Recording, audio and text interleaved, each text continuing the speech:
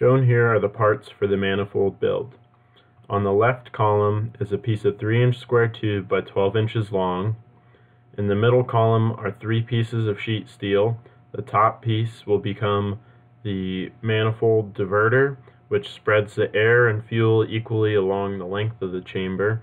The next 2 square pieces of steel are the end caps for the piece of pipe. The bottom pipe is a section of a merchant coupling that fits onto 1.5-inch pipe. In the third column on the right is the 4 tabs that will weld onto the burner body of the manifold to act as stops and hold the manifold at the proper depth in the chamber of the forge. And the bottom round cutout is from the hole saw, where the 1.5-inch pipe comes in and brings in all the air and fuel. Here the 3-inch square tube is being scribed a 1/2 inch in from each of the 4 edges to mark out the area to cut out for the manifold.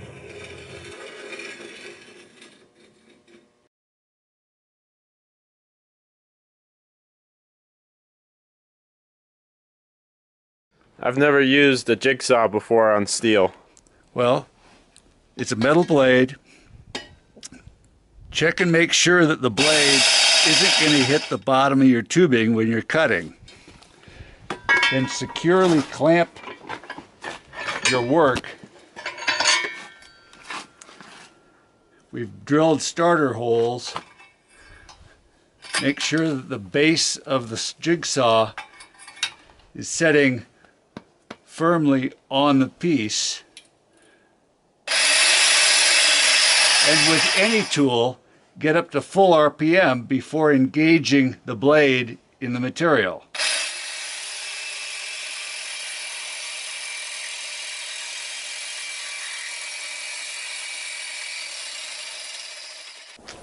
As you're cutting, cut down here and get to about 1/8 of an inch from the hole. Okay. And then do the next one, and then do the next one, and then do the next one, so that it's still held in on all 4 corners. Okay. Then you can go back and from each hole, go back to where the cut is. Okay. And you won't end up with this thing flopping around and being a problem. While cutting? Yeah. Okay.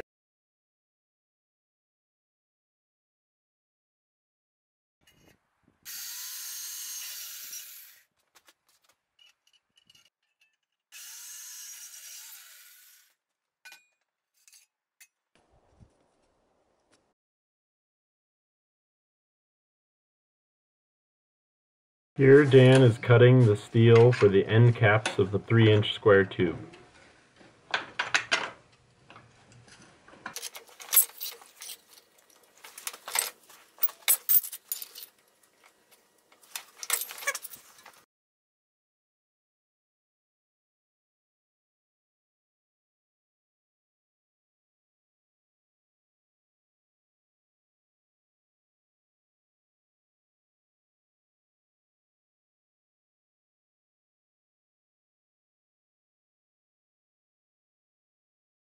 Here Dan is punching holes in the diffuser plate. The hole pattern for the diffuser plate is nothing terribly specific. It is just a well laid out array of holes in order to allow some air to flow through the diffuser plate, but air to also be deflected down to the ends of the manifold pipe. Dan, would you explain what you're doing? I am bending this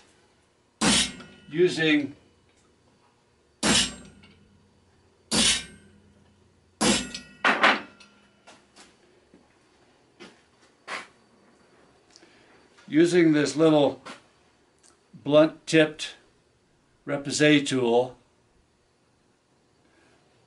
I formed a crease across the center line, which created a weak spot in the plate, and that allowed me to bend it more or less in a straight line to form the roof of the house, which, as the air comes down, it will help diffuse the air.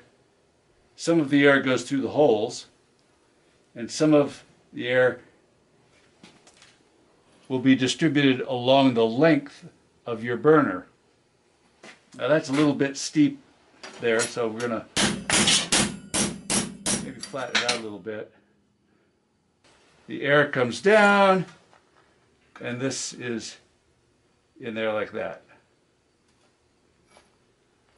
And you can see there's another one in there. Well, maybe you can see that.